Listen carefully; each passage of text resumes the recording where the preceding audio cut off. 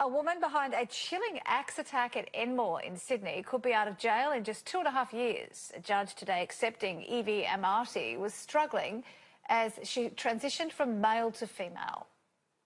Evie Amati doesn't remember walking into a 7-Eleven with a 2-kilogram axe, but her victims will never be able to forget. The risk of death was high in each of the cases, and the fact that death did not occur was entirely a matter of good fortune. Ben Rimmer says in that moment he feared he would never see his pregnant wife again or meet his son. Today he shook his head as the 26-year-old, who forever altered his appearance and life, was jailed for at least 4.5 years, almost half of which she has already served.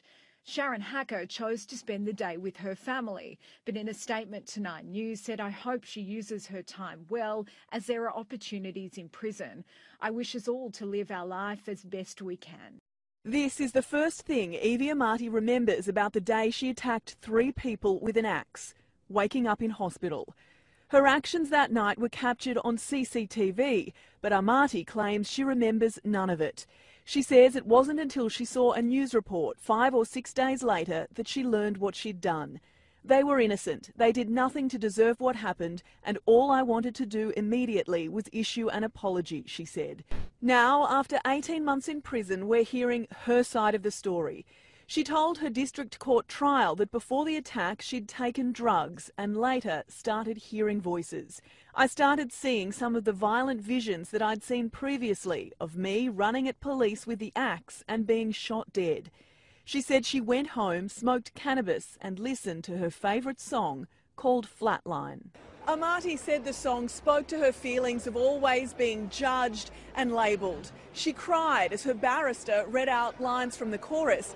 Then she told the court that after listening to the song, she only had one more memory. That voice that had been telling me to kill, maim and inflict pain on people and start the rise of hell on earth.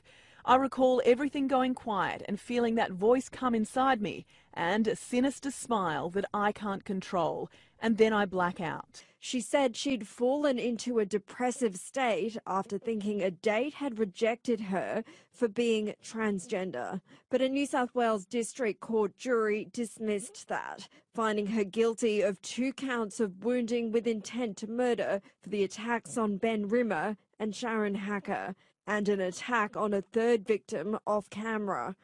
I feel like the laws are here to protect people, and it was judged by the people. And so because of that, it was the right decision. Are you able to confirm or deny that it was in fact you who committed this offence? I respectfully decline to answer that question. The court heard at that time Amati was still transitioning from male to female following surgery in Thailand. The judge said Amati went on that rampage because she felt rejected by a woman she had met on Tinder and was disinhibited by the drugs, alcohol and medication she had taken. But he also found her mental illness played a role.